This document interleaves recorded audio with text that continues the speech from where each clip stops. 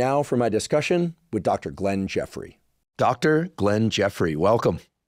Thank you. Thank you very much. We go way back.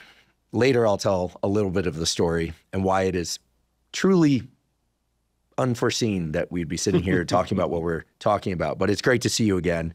And I'm super excited about the work you've been doing over the last few years because it's completely transformed the way that I think about light and health, light and mitochondria. And frankly, every environment I go into now, indoor or outdoor, I think about how that lighting environment is impacting my cellular health, maybe even my longevity.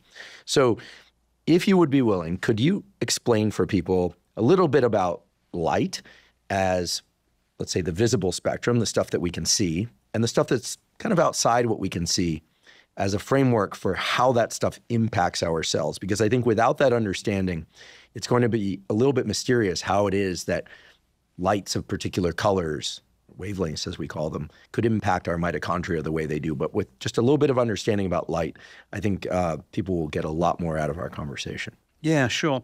We think about light purely in terms of the light we see, and that's perfectly natural. And the light we see runs from deep blue, violet, out to pretty deep red, deep bicycle light. And that's what we see. That's what we're aware of. The trouble is that actually there's a lot more of it than that. The sun kicks out a vast amount of light that we don't see. So let's say the visual range is, just grab the numbers, which is say 400 to 700. That's our spectrum. Nanometers. Yeah, nanometers. And there we're talking about the wavelength, how bumpy those wavelengths of light are. Sunlight extends out almost to 3,000 nanometers. Just think about it. Big, big range.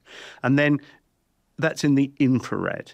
And on the other end, the bits that we don't see, the deep, deep blues and the violets, that goes down deeply to about 300 nanometers. Now, this is a continuum. We parcel it up because there's bits we see and there's bits we don't see. You can think about it as a continuous wavelength, and the wavelength gets longer and longer and longer as we go out into the deep red. So short wavelength lights, the ones just below blue, they're very, very high frequency. They carry quite a kick. And that's why when you're sitting in the sun and you get sunburn, it's mainly because of those ultraviolet short wavelengths that are present. And then you go beyond our visual range, beyond 700, and the wavelengths become very, very long. And they carry a certain kind of energy, but they don't carry the kick. So the important point to think of is when you go out in sunlight, you see all these colors, blues, greens, reds, but there's so much out there that you don't see.